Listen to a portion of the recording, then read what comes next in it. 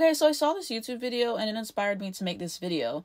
And so I wanted to know, do you guys like Lemonade? Do you connect with Lemonade and all those things? Because I have guy friends and they literally told me like I don't like Lemonade and that the album is basically not for them. I guess it seems like she didn't make the album for them or they can't connect with it in some way. Like that's what they always say. They always say the album's kind of for women, women like it more and all those things.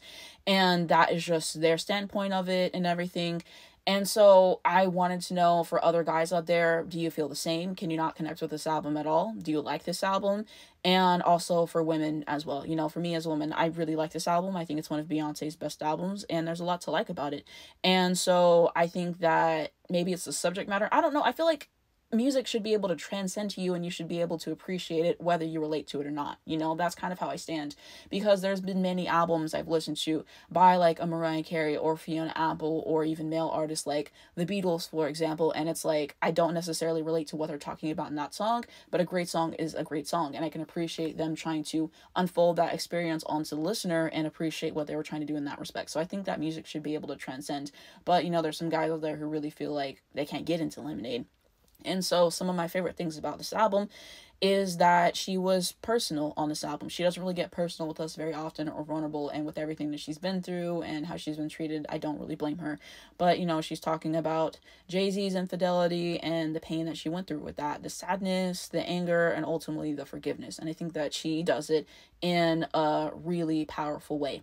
Pray you catch me, she's saying, I can taste the dishonesty, it's all over your breath. I pray you catch me listening. You know, that's a way to start off an album. And yeah, there's a lot in there. I really love Sorry. That's one of my favorite songs of the album. I think it's so much fun. And I love the bridge. And she's literally saying, suicide before you see this tear roll down my eyes. And there's a lot there. And then I also really enjoy songs like Sandcastles. She's saying, bitch, I scratched out the frame, I scratched out your name and your face. And that is a very powerful and emotive vocal performance from Beyonce. And a lot of people don't like Sandcastles. And I learned this years after I got into the album because it's always been one of my favorites on the album. I love Love Drought, and the production there is super interesting as well. And Don't Hurt Yourself. This is one that actually really grew on me. I didn't care for it at first, but seeing Beyonce kind of go into rock was really interesting. And I hope her next album is a rock album. We'll have to see about that. Other stuff that I really enjoyed, All Night was a great moment on this album for sure. Daddy Lessons is definitely one of the best songs on this album, in my opinion. So you have that, and then you have the visuals for this album, which were really interesting to listen to, and I love a good visual. In fact, she did that for the entire album. What a great visual artist.